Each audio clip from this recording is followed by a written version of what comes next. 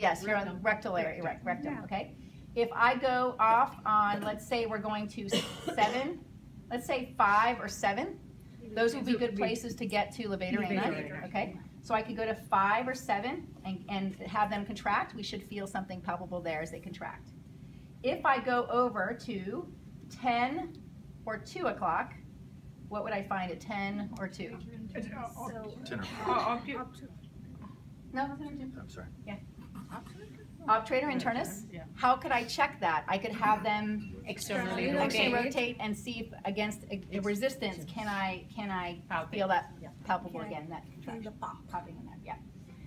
There's something else that runs that separates iliococcygeus and obturator internus. Okay, obturator internus is on the side wall of the pelvis, right? There's something that goes in between that. You know what that is? ATLA.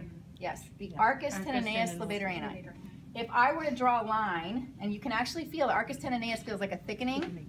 If I were to draw a line, Coccyx. if I go down here, I'm going to actually end up on a bony, prominent bony little area here. What would the arcus tendoneus go into? What would it land on? The ischial You're getting close. Ischial spine.